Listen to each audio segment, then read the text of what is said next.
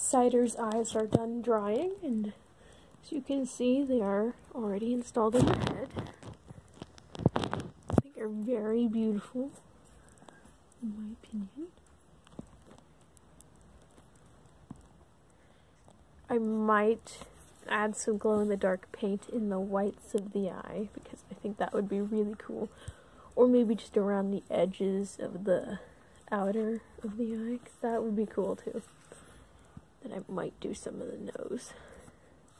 Just some ideas. Alright, this will cut away for just a second. I'll go ahead and put this guy on so you can see what it looks like when I'm wearing him. Back in a moment. Alright, here it is on me.